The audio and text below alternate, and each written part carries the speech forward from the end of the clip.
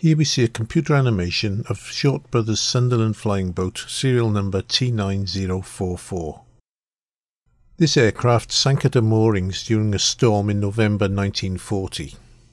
She then lay on the seabed undiscovered for 70 years, until she was accidentally discovered by local diver Nick Hammond.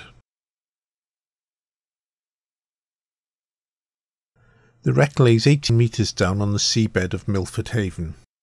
Using diver survey and sonar information, the team at Sine Wave were able to create this CGI for use in the Sunderland Trust's interactive visitor information system. As you can see, the years have taken their toll on the wreck. Large parts of the vessel have now disappeared or have been buried in the silt.